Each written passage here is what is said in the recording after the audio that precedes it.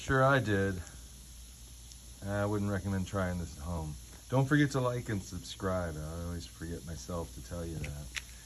This is some pyrite sons from Sparta, Illinois that have been infected with what we call pyrite disease.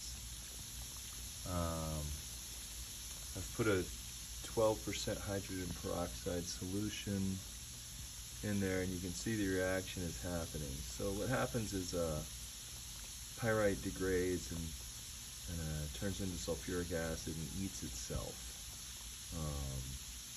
And give a more scientific explanation. I've been reading up on it a little bit. Ooh, it's pretty strong though.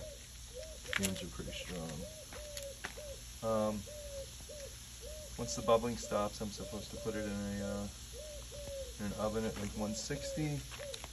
Dry them out real good, and maybe they'll come back to life again.